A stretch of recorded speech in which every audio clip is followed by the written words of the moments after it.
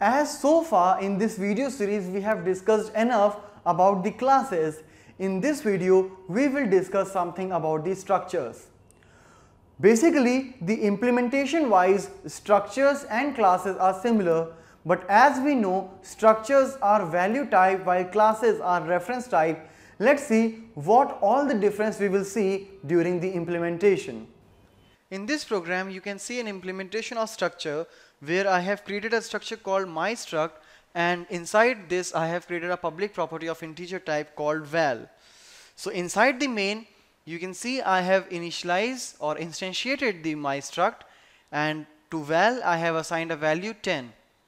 Later I instantiated another instance myStruct2 where I copied the value of struct1 to this.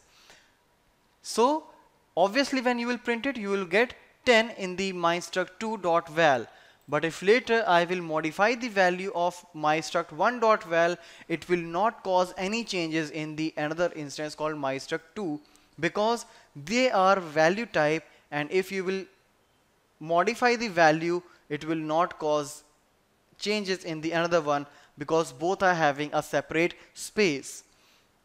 But in this program if you will do the same thing with a class, you will see like as soon as you are modifying the value of the first instance it will be reflected in the second instance. For the reference you can check it in the constructors video where I am defining the copy constructors. So this is about the structures in C#.